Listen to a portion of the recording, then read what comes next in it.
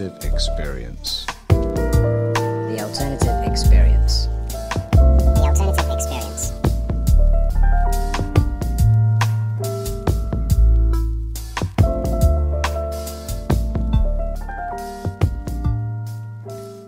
Hey everybody, Nicky Joe here. Welcome to another episode of Alternative Experience. I think it's episode 40. Woo, 40 under the belt. So this week I want to talk about breath work for emotional release. Is it another fad or a genuine route to a better life? Now, when it comes to breath work, it's not only about nervous system management techniques such as pranayama and slow, calm, intentional breathing.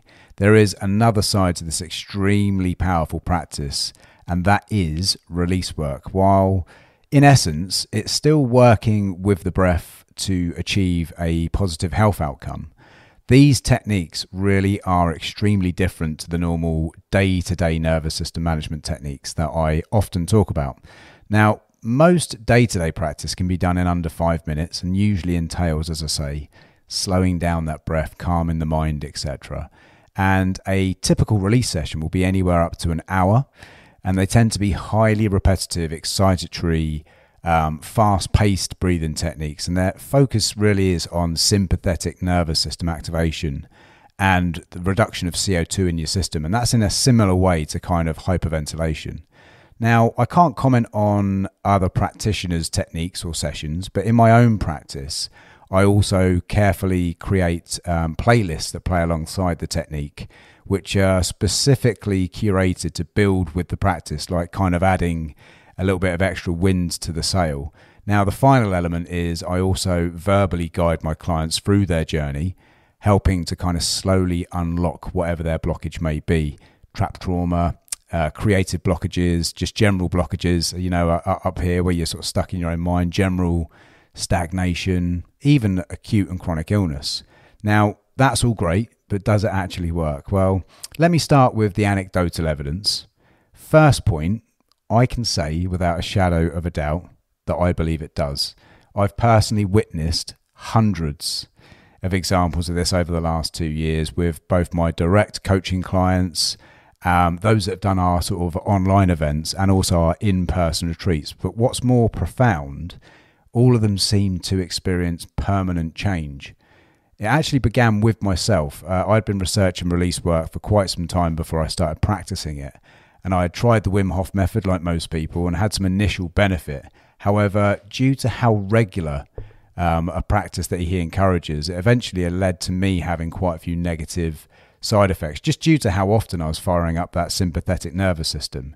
Now, my issues were all a direct result of an already overly active fight or flight, a fact that's pretty much true for around about 98% of the population. That's not an overestimation. Those are estimations which seem to be highly accepted.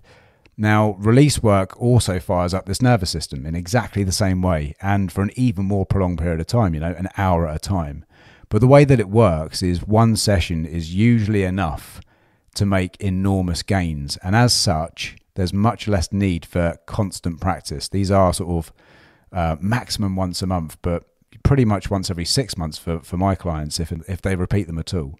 So I'm not suggesting that obviously one session is going to cure everybody's ills. However, due to the duration of the typical practice, it really does help to unlock a great deal. And in my experience, it's these things that we've been sort of holding on to, oftentimes ignoring altogether, which are the actual cause, or I suppose you call it spark, of our initial imbalance. Now, the problem in its simplest terms is we have lost the ability to display emotion. It's kind of seen as weakness. It's not really accepted out there, especially with men, but most people feel this way. And it's this constant bottling up of the things which bother us. It's kind of similar to like a pressure cooker, which is just never being released. It's constantly building pressure and it's ready to blow. And I know there's some people here that are going, oh, you know, that's nice to hear. Man up. Well, let me tell you why it's such a big problem. While I often talk about nervous system imbalance being the foundational problem which leads to all acute and chronic health issues, it's not quite the spark. That nervous system imbalance is there for a reason, and this reason is your trauma, your imbalance, your limiting beliefs, your underachievement, your overwhelm, your sadness, whatever it is that's not quite right. But because we no longer know how to voice or even sort of deal with these emotions, we ignore them and we metaphorically kind of push them all down. They're kind of out of sight, but they're never out of mind. And the more often you actually start doing this, the more that pressure cooker is obviously going to gain momentum. And this eventually creates an ongoing but low-grade stress to everything that we do. It's unnoticeable, but it's there at all times.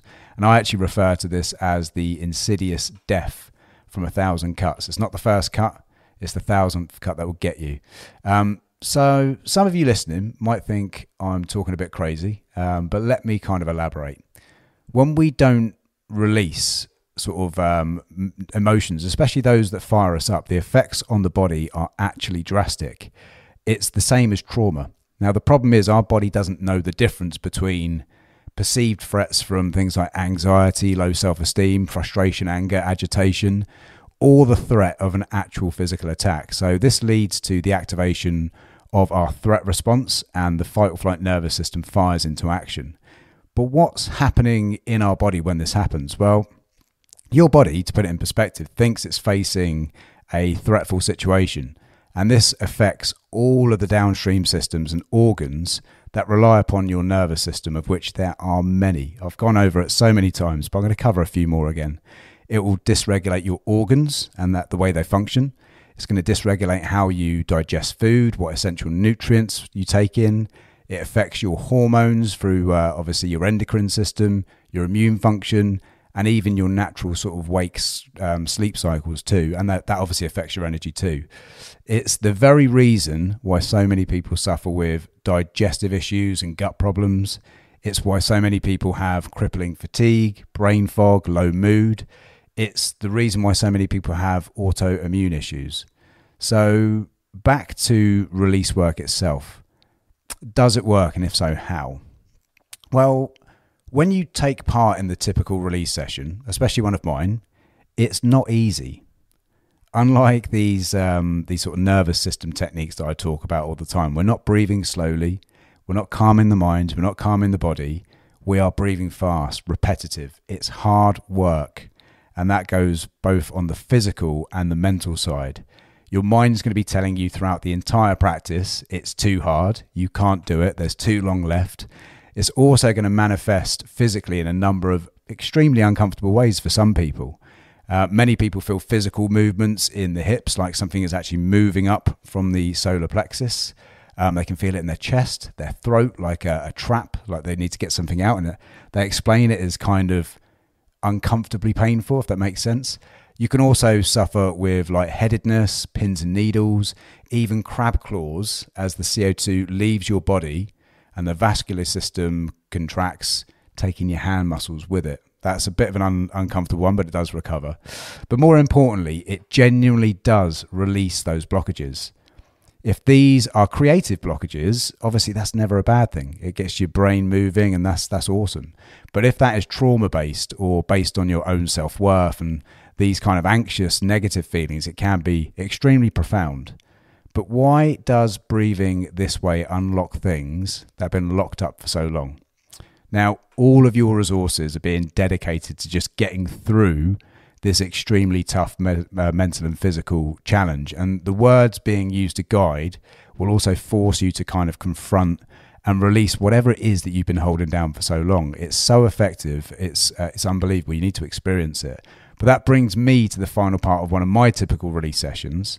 After nearly an hour of this repetitive breathing, fighting the many sort of physical, mental and emotional manifestations, we end the technique by screaming at the top of our lungs. It's a primal scream, a really powerful scream. We let it all out. That is the release.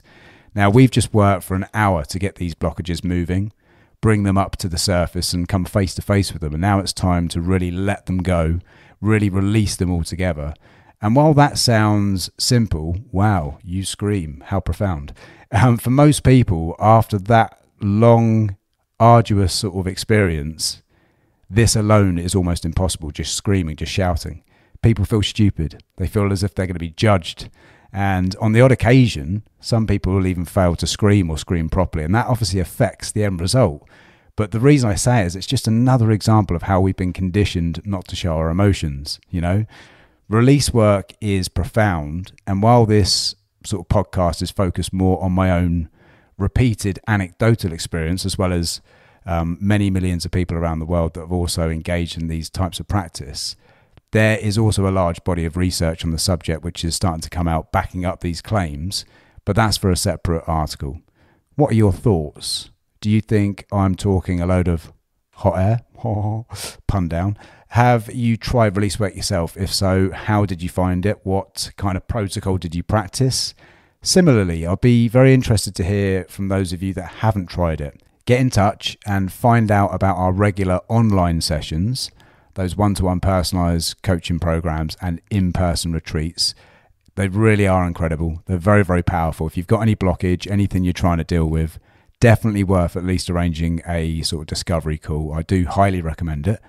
And I will tell you this, change your breath, change your life. It is so unbelievably powerful. You need to give it a go. Like, share and subscribe. Until next time, big up yourselves.